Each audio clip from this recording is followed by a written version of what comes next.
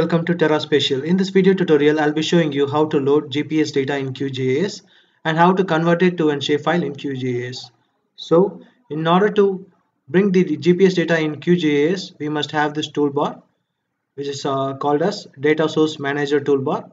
If you don't find this toolbar over here, right click on this empty space and you can find it under the toolbar section, and you can find it Data Source Manager toolbar over here. You just have to enable it. It will be automatically coming to the toolbar section. So after doing so, just click on this option, open Data Source Manager, and here you can see a lot of file formats is available for opening the particular GPS data. Just come down, you could find GPS, and you can see here.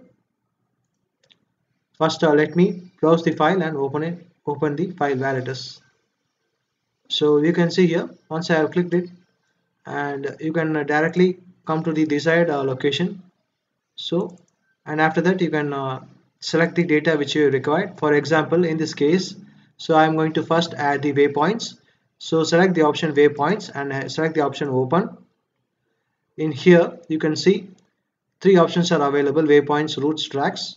So here, first of all, I am going to add the waypoints. Because it's a waypoints file, I'm going to add it. So after doing it, you can just check in here, so it has been added. So it has been successfully added to the map canvas. So next we are going to add the track. So the same procedure, once again click on the open Data Source Manager. Here we are going to once again browse for the file. So you can see here track. Select the option open. Here we need to select tracks and add it. So once you have added it, you can just check in over here. So the tracks has been added as well as the waypoints has been added successfully. These are the GPS files. So let me show you how to export it into a shapefile.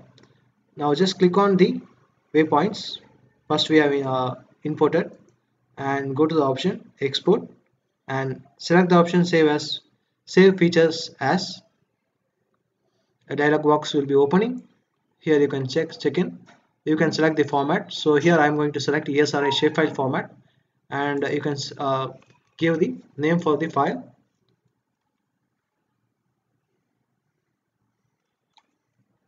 So here I am going to give the name as well locations, and you can select the projection based on your need. So for me it is 4326 WGS84. You can see the option select fields to export and their export options.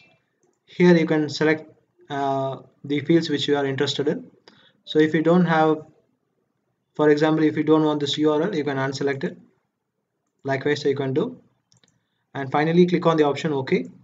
So it will be automatically exported. That you can see over here, successfully saved vector data to well locations. So let me show you. So this is the exported file.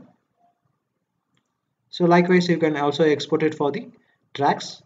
Click once, right click on it and go to the option export, save features as.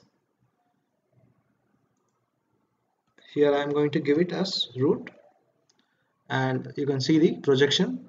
Same thing, you can select the fields which you are needed and hit the button OK in order to export the data. And you can also specify where this data has to be stored. For example, you can choose this browse option. You can save the file wherever you need and hit the button save. So likewise you can do, and now hit the button OK to export the data as a shapefile.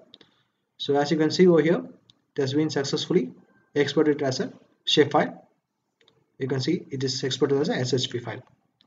So if you have any doubts in this, please do ask in the comment section. Thanks for watching TerraSpatial. Goodbye everyone.